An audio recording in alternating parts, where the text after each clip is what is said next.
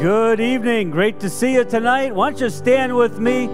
As it's raining out there, there's no better place to be than in here, and we get to start with singing All Hail the Power of Jesus' Name. All hail the power of Jesus' name. Let angels prostrate fall. Bring forth the royal diadem and crown him Lord of all. Bring forth the royal diadem and crown him Lord of all. Let every kindred, every tribe on this celestial ball, to him all majesty ascribe and crown him Lord of all. To him all majesty ascribe and crown him Lord of all. Really sing it out on the last.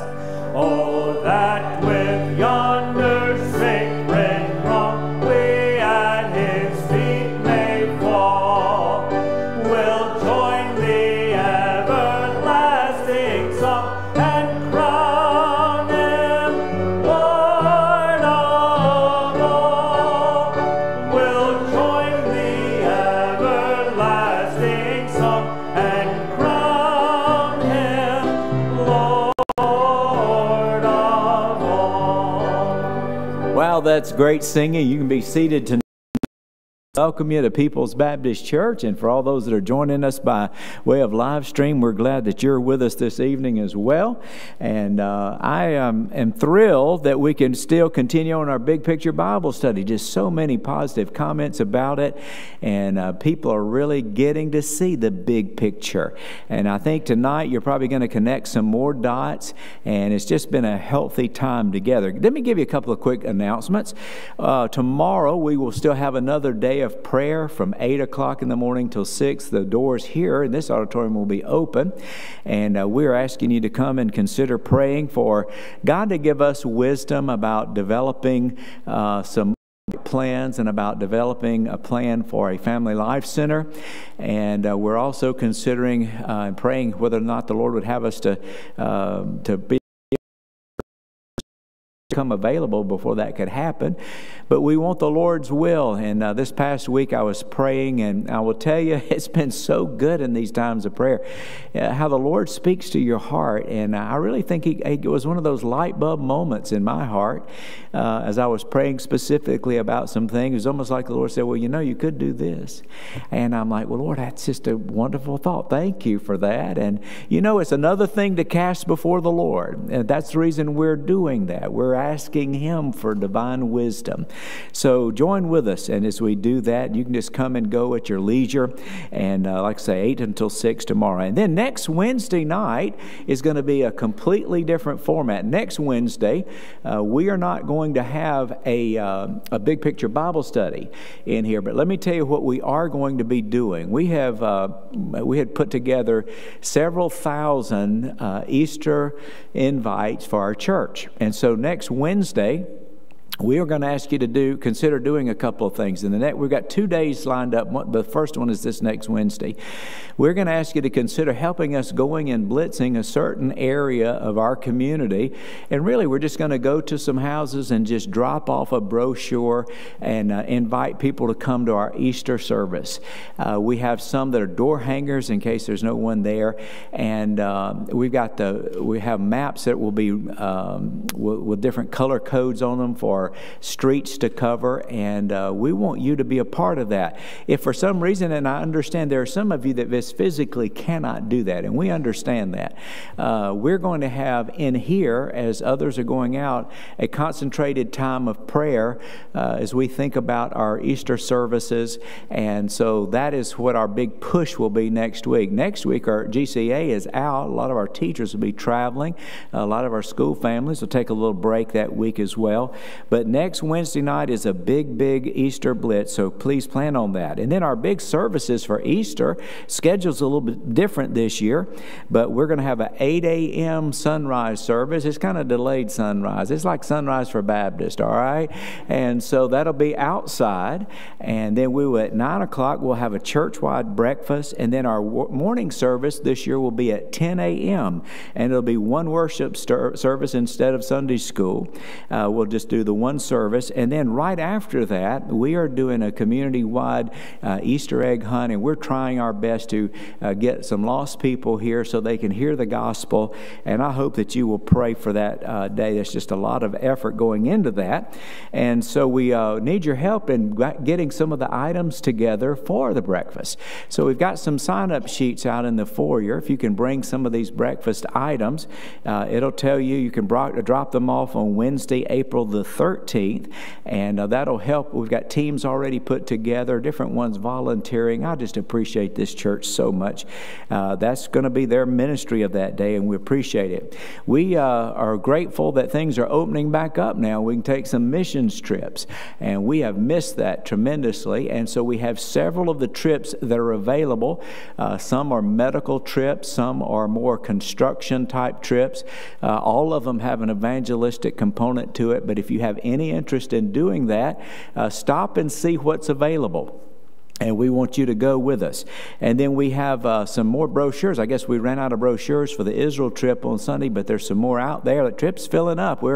I think we're up somewhere around 37, 38 right now that have turned things in, and I think we're going to be over 40 here in the next few days. So if you would like to go, there's still room for you, and so those brochures are out there. How many have been every night for a big picture? Let me see your hand. Wow, that's wonderful. How many have caught up over the internet by going back and looking at it? Yeah, there you go. That's the good thing about it. I was talking to someone this week, and they are in another ministry next door while we're doing this, and they said, but I have been watching online, and I have been using the digital format to print my copy of the notes off, and so it's really working out well. And don't you think Brother Aynes has done a good job? He's just done it. Do this. Just let him know you appreciate that as he comes to share God's Word with us. All right. Thank you, Pastor, for that. And it's been a privilege to be able to be a part of it and to study. That is something that I thoroughly enjoy, and appreciate your faithfulness. Tonight, we're on lesson number 9. And if you need a handout, Brother Jerry is here. Just raise your hand if there's anybody that needs a handout to fill in the blanks. And we'll look forward to what the Lord has for us this evening. I was telling Pastor before the service, I went away Sunday night. Man, my heart was filled. That was just tremendous to think about all the young people and the children that were involved in that service, and just to visualize, hey, they're gonna go from here to the choir, to the orchestra, to Sunday school classes, and that's exciting to think about. That there'll be no gaps there as we have kids that have participated, and it's good for them. You know, Pastor said it's not easy to get up here, and I can attest to that. And I'm serious when I say this, that there is a lot of times when I come up here and I realize I cannot do this. And that's a good thing, to realize I can't do this. And I've taken on the theme, yet not I, but Christ in me. Galatians chapter 2 and verse 20. And so tonight, with that in mind, I'm going to invite you to bow your head and let's pray. Let's ask for the Lord's help this evening. Heavenly Father, thank you for your word. And we thank you for the fact that we can study it and we can dig out truths from your word and feel like that we have mined it all, only to come to a service and hear another message, another lesson, and realize the depths of your word. We thank you for that. It's no ordinary book, and I pray tonight we would not treat it as an ordinary book, but we would treat it as your word to us. And so I pray you'd help us as we study, that we might become more familiar with your word, and be found more faithful. We'll thank you in Jesus' name. Amen. All right, here we are. We're looking at the big picture. For some of you, maybe you haven't been here for all of the sessions and you wonder, what is the big picture? What we're trying to do is to look at the Old Testament in its entirety from an altitude of, say, 10,000 feet. And so what we mean by that is we're not going into a lot of detail on purpose because it would take an awful lot of time. What we're trying to do is just introduce a lot of these themes, and many of you are very familiar with this information, and you could stand here and you could give the information out as well. So it's not as though that all of this information is brand new, but sometimes it's good for us to be reminded of what we do know and say, and it's encouraging to be able to say, yes, I know that, I've been taught that about God's Word. So this week, we're covering lesson number 9. Next week, as Pastor mentioned, we will take a break. And then 2 weeks from tonight, we'll be back in lesson number 10, and that will be a lesson on exile, the exile time for the nation of Israel and Judah. So if we look at our drone shot tonight, we're looking at the city of London. And it's a beautiful city. There's the Thames, and you can see maybe, I don't know if you can identify, there's the Parliament building and Big Ben there. And but that green part right there is, of course, Buckingham Palace. So if you look at our lesson tonight, we're talking about kings and monarchs. And so we kind of naturally, very close to Great Britain, we kind of naturally think about Great Britain and the fact that they have a queen and we don't.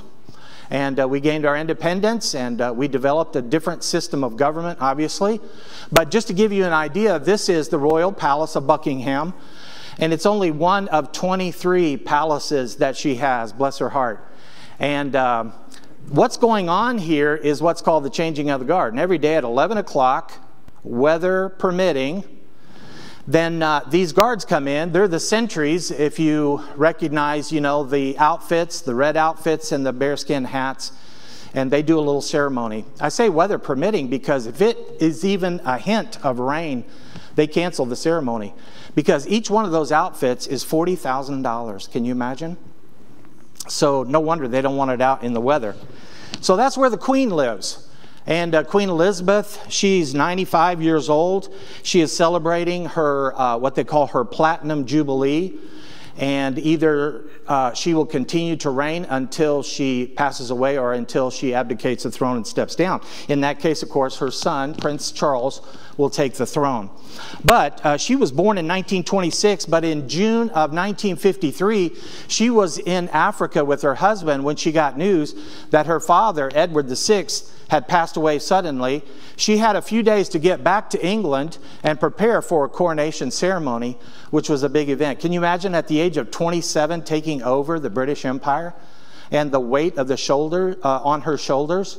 She actually said that the crown was so heavy on her head that she had to wear it so long that day that, of course, it gave her a headache.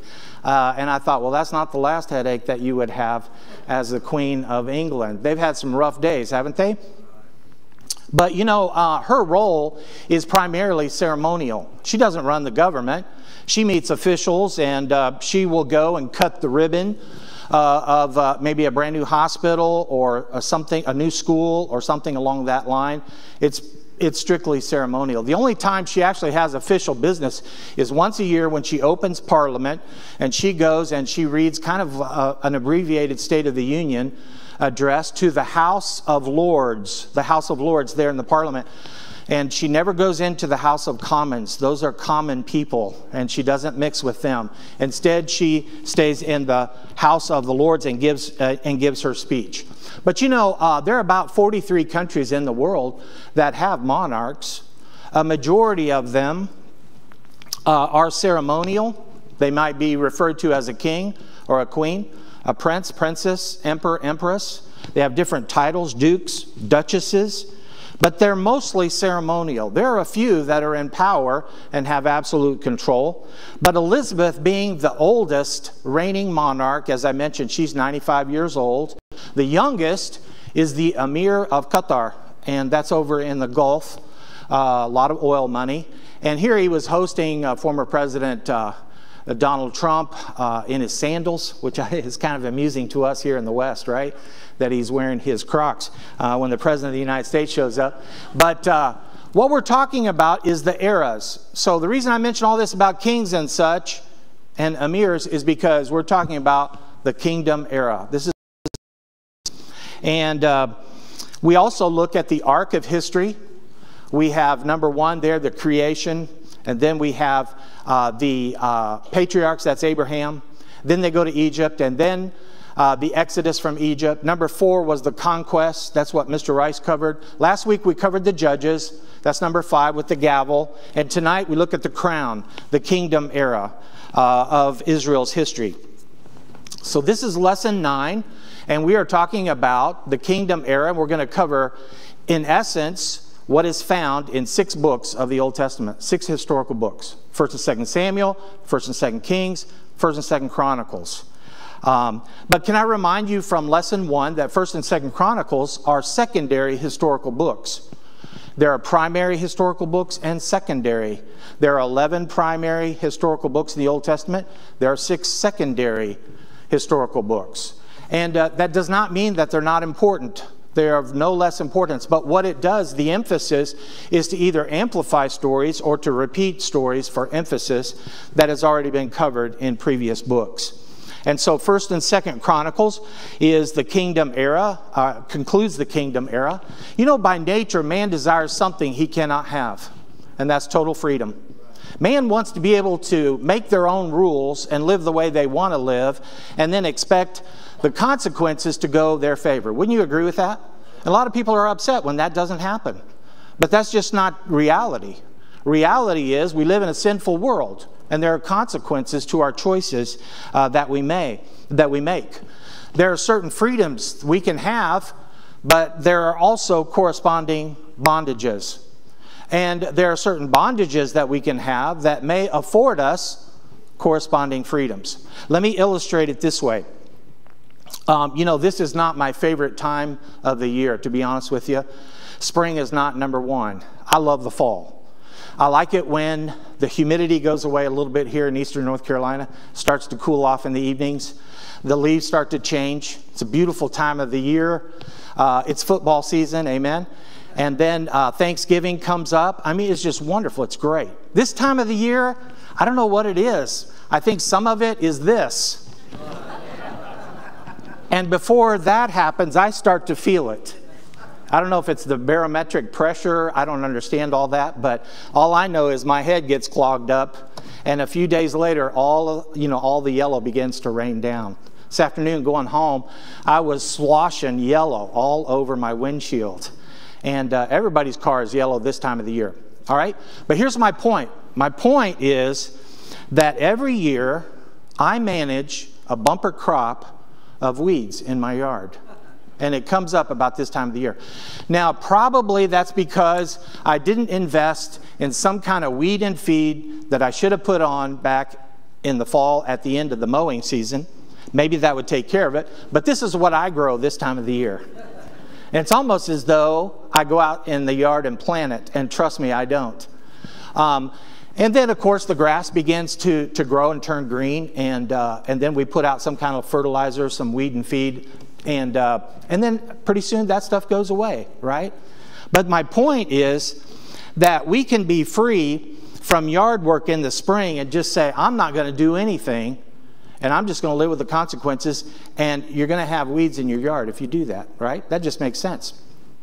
On the other hand, you can be like some people and a slave to their yard. Man, they love their yard. It's their pride and joy. And they go out there and they'll use a sprinkler, and they spread weed and feed, and they pull out the dandelions, and they do all kinds of things in an effort to get rid of the weeds so they can have a yard that looks like this, right? Wow, that's pretty impressive. I've never had a yard look like that. That's on the side of the fertilizer bag, by the way. All right, that's not reality. Here's the point. The point is that, you've heard this phrase, you can have your cake and eat it too. Have you ever heard that phrase? You know, I didn't know this, but the original phrase was actually you can't have you can't eat your cake and have it too. And that makes sense, doesn't it? Because if you have your cake and you eat it, you're not going to have any more left, is what it comes down to. But the point is, with this, just by way of illustration, is that people want it both ways. They want to be able to have total freedom, and that's not that's not possible. Here's an example of what people say. This is just a quote, generic quote. The boss wants to be everyone's friend in the office while still having their respect and compliance, but you can't have your cake and eat it too. We would know what that means, right? You can't have it both ways. You're either going to be a friend or you're going to be a leader, but you can't do both. If you do that, it causes confusion, et cetera, et cetera. All right? Good. We understand what that is. That kind of freedom, total freedom, does not exist in our world. We live in a world that has the consequences of sin, and we realize that on a daily basis. With privilege, as we all know, comes responsibility. And we try to teach that to our children. We try to teach that to our young people. You want freedom? Show some responsibility. The more responsibility you show, the more freedom that I can give you. That makes sense, right? That formula. And that's what we're talking about tonight. Throughout life, we're constantly making choices. And for those choices, we pay certain inescapable consequences.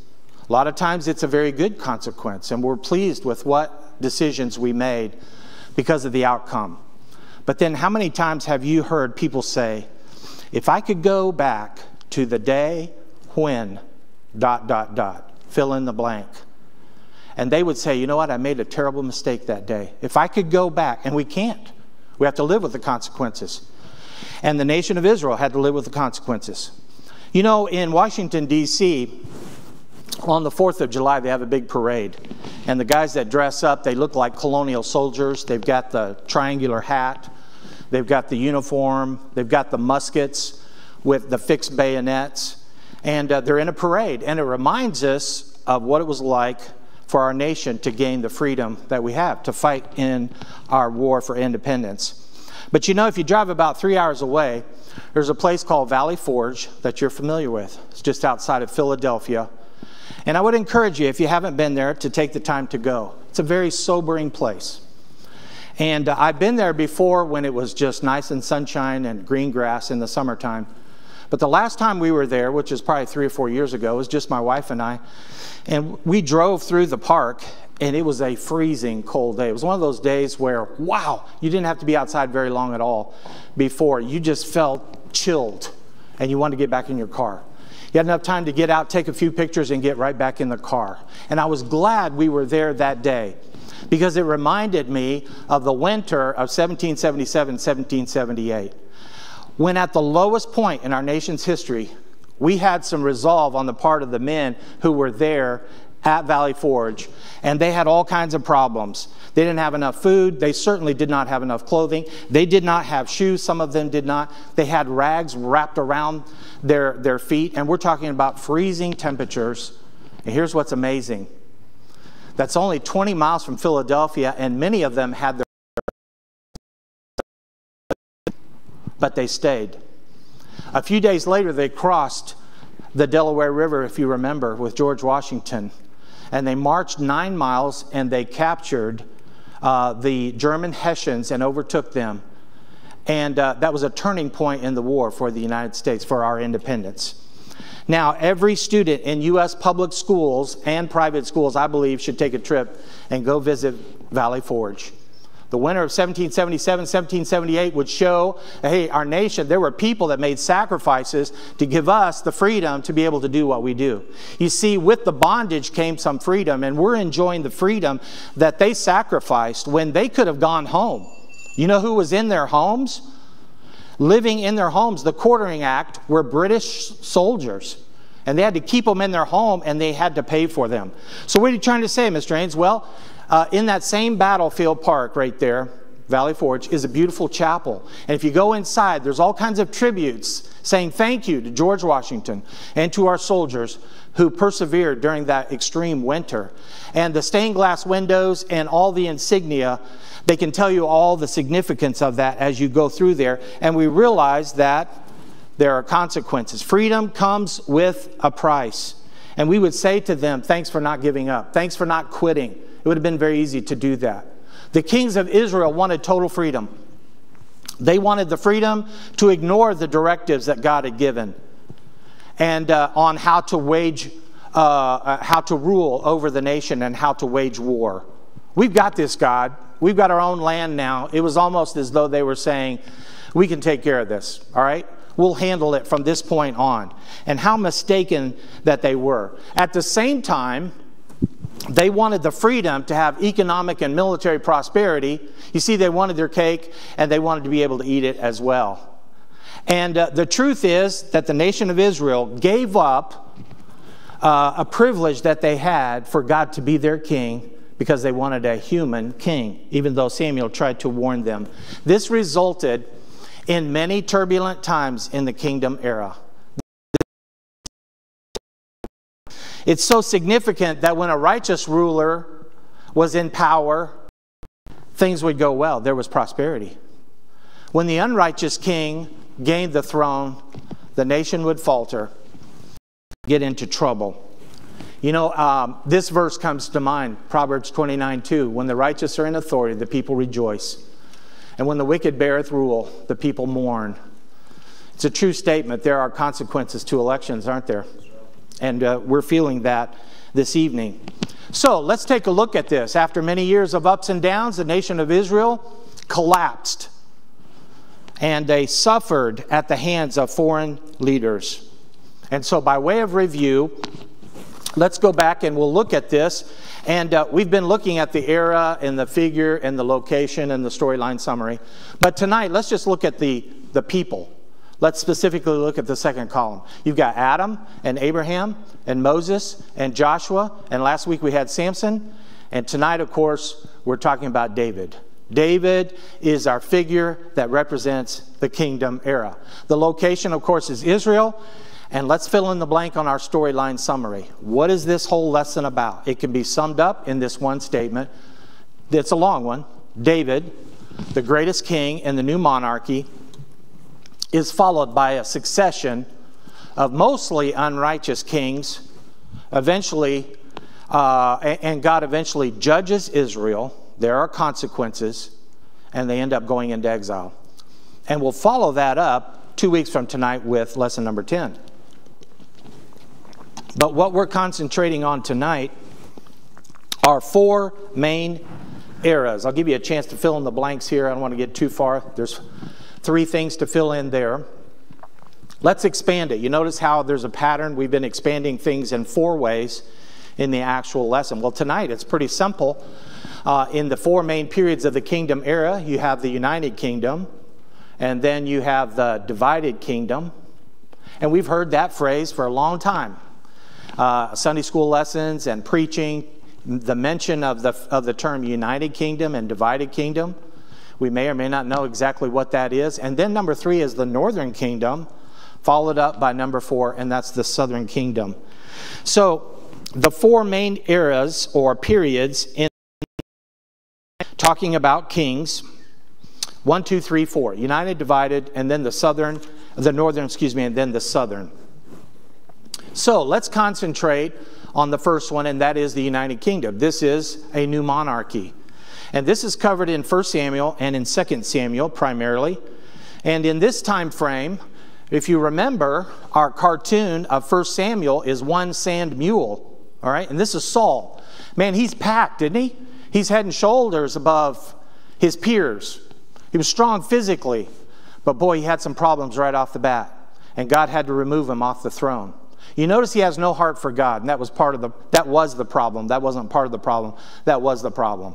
That's 1 Samuel, all right? 2 Samuels is David. And David made some mistakes in his life for sure. But he had a heart after God, and God used him. So he has a heart for God. He has his harp there, and he has his sling. It represents King David, 1 sand mule and 2 sand mules, all right? Now here's the deal. The 12 tribes of Israel were jealous of other nations around them, and they're united in their demand to God for a king. This is one thing that the entire group of people had consent, and that was, we want a human king.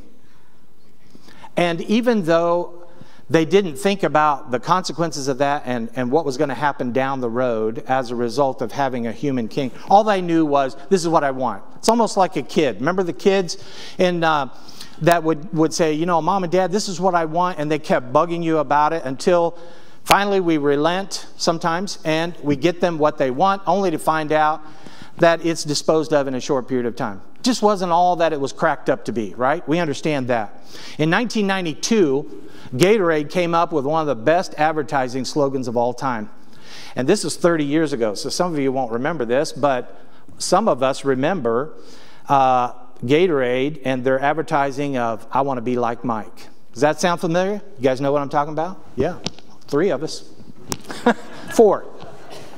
I want to be like Mike. There was a song, and it was a commercial, and it showed Michael Jordan in various, of course, he won 6 national championships with the Chicago Bulls during that time. Very, very successful. Just to give you an idea, that pair of shoes right there that he wore sold for $31,000. Yeah, I want to be like Mike too. I'd love to sell my shoes at $31,000. All right, what are we talking about here, though? I want to be like Mike, an imitation. We want to be like the people around us, the Perizzites, the Hivites, the Jebusites, the Canaanites. They all have a human king. Why can't we have a human king? And the idea is we want to keep up with the Joneses, right? You've heard that phrase. And I don't know where that came from. Rose and Dwayne Jones are in my Sunday school class, and I give them a hard time about, man, I'm just trying to keep up with you guys, all right? I want to keep up with the Joneses, and they're great people. What does that mean? Well, you know, it's the idea that, hey, if the Joneses get a larger house, we got to have a larger house. If they have 3-car garage, we have to have a 3-car garage. We only have 1 car, but we need 3-car garage. They have an outdoor swimming pool. We need an in-ground swimming pool. We want to keep up with the Joneses. And really, that's very similar to the attitude that the nation of Israel had about leadership. Samuel tried to tell him, you realize that if you get a human king, you know what's going to happen? Your taxes are going to go way up. Somebody's got to pay for that. And you know, it would be difficult for me to be a British citizen and to pay high taxes knowing that the Queen and her family are acting the way they are and living the way they are. Okay, I can say that because I'm not British, okay? I've often said, you know what they need to do? They just need to go out and get a job. That would help them. That'd give them something to do. They have nothing to do. Ever so often they cut a ribbon and they show up and it's a ceremonial thing. But they're bored. They get in trouble. They should just get a job. Barnes & Noble is hiring, okay? Can you imagine King Charles there at Barnes & Noble? So he said, hey, you're going to have high taxes. Your tax rate's going to go up. Is that what you want? Oh, yeah, that's okay. That's fine. You don't realize what you're getting yourself into. Hey, you know what? Your daughters, the king is likely to make alliances with other foreign nations, and so he's going to expect you to give up your daughters and let them marry into their families, and then vice versa. Your sons here are going to have to marry their daughters, and guess what? They're going to bring their false gods with them, and that's exactly what they did. Your sons, by the way, will go off to war as a result of this alliance. Number 1, God allows Samuel, the last judge, to anoint Saul to be the first king, beginning a new monarchy. Boy, they thought they were just like the Joneses, and we're off to a good start here as a nation. And then, you know, Saul turns out to be an unrighteous king. He does not do what God asks him to do. He disobeys. He tries to cover his sin. So God does not honor his reign or establish his throne or his family on the throne of Israel. It's no coincidence that the nation of Israel tonight does not have the flag with the star of Saul on it. He blew it. His successor, though, was David. And even though he had shortcomings, we mentioned that, David was not a perfect man by any stretch, but he was transparent with God. We benefit from that by looking at the book of Psalms throughout. And he is a righteous king, and Israel prospers under his leadership. This is the peak. This is the golden era of Israel.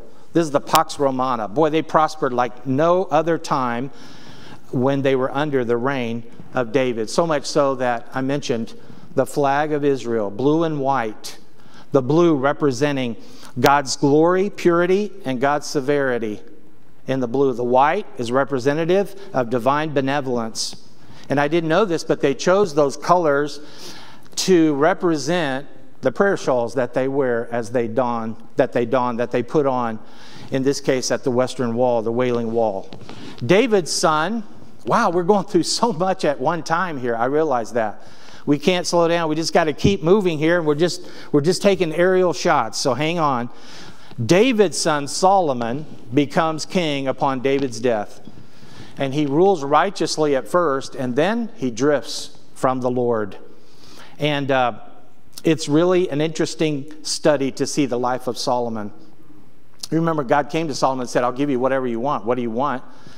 He didn't ask for fame or didn't ask for wealth, didn't ask for great lands and a bunch of favors for his family, but he said, I need wisdom. And then the sad thing is, towards the latter part of his life, he realized, I didn't use that wisdom like I could have.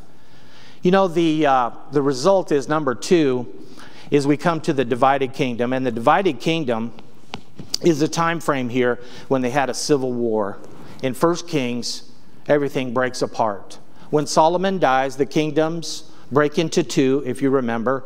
And you know, in our own country, in the Civil War, that 4-year period, 1861, 1865, do you know we had 600,000 people that died in that war?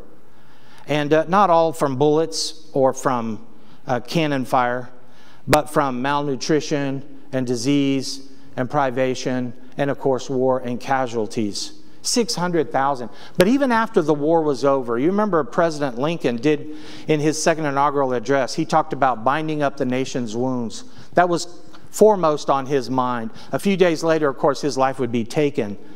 But there is a time of recovery, and there is a time of wounds, and there's a time of reconstruction following. And for the nation of Israel, it would be the same. The kingdom, as a result of Solomon's spiritual drifting, a civil war erupts upon his death, and then the kingdom is split apart, never to come together.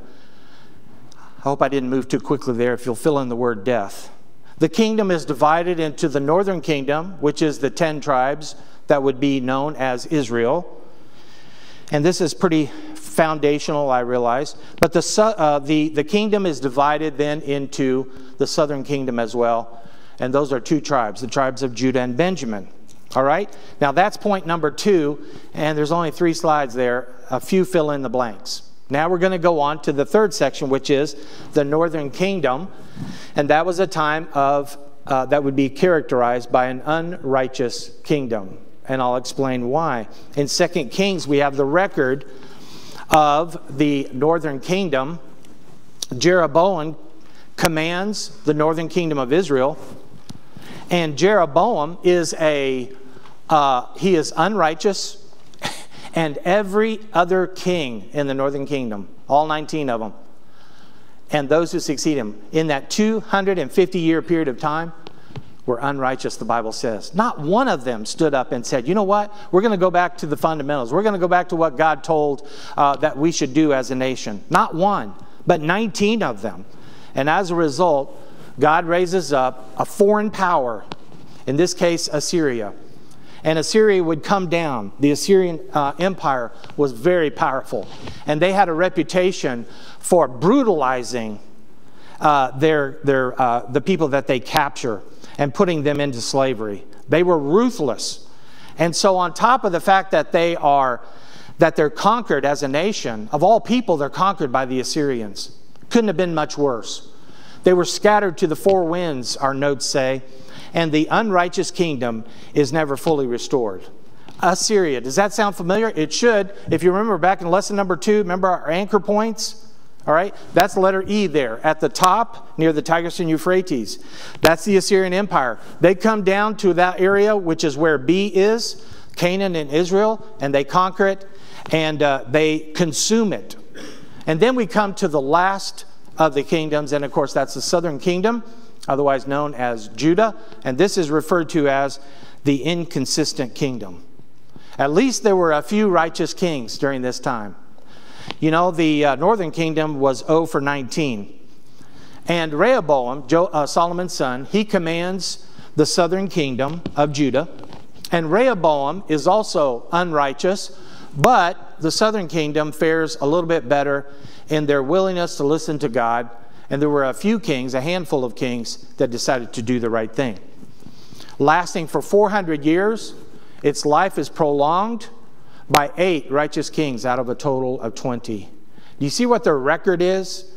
20 and 19 out of 39 monarchs, 8 of them chose to do the right thing. And the end result is due to their disobedience, God brings judgment upon the inconsistent kingdom, the southern kingdom, by raising up Babylon. Babylon has come along, it has conquered Assyria, and now it comes down and it takes Judah. The Babylonians had earlier defeated the Assyrians. They gathered all the leaders, anybody that had promise, anybody that had talent, people that were sharp. They took the musicians, they took the artisans, they took the leaders. Now, when they took them, they wanted to completely change their identity, right? We'll change your name, we'll change your language, we will change your culture, and we will change your God. But Daniel and the Hebrew children, Shadrach, Meshach, and Shadrach, they would not. I was just trying to wake you up, okay? Abednego, they would not do so. They stayed faithful. But look how far they had to go, 1,700 miles into captivity.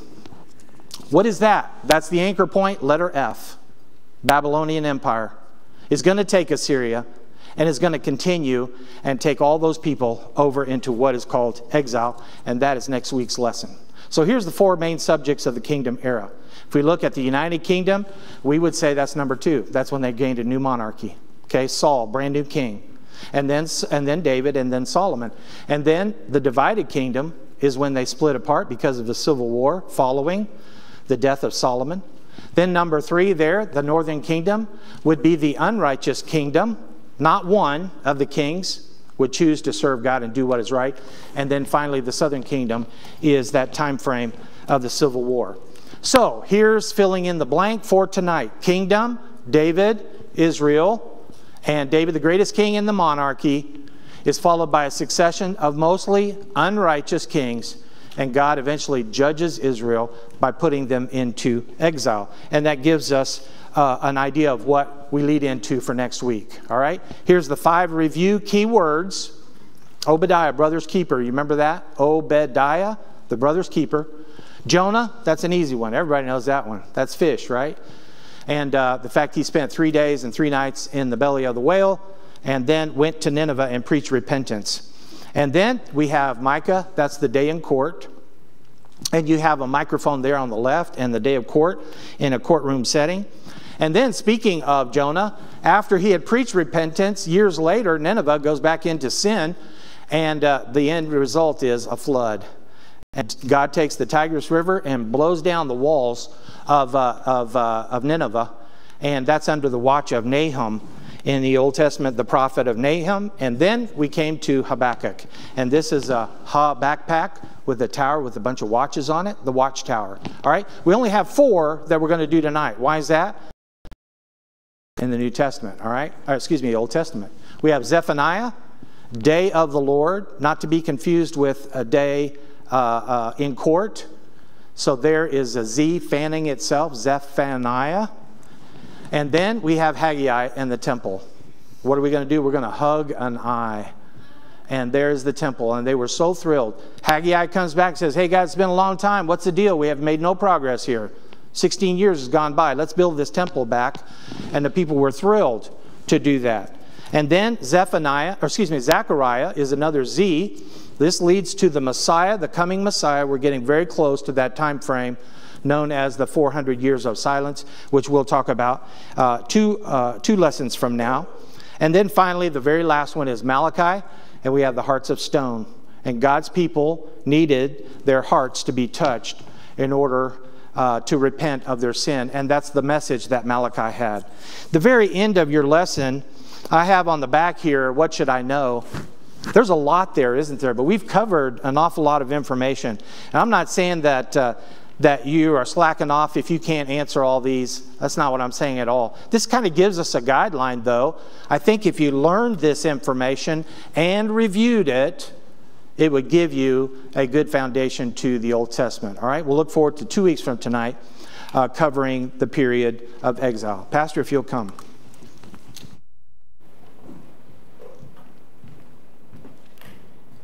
Do you not see some of the things that happen all the way back in the Scripture, in the days of the Scripture, and the things that are happening in our day today? Do you not see similarities?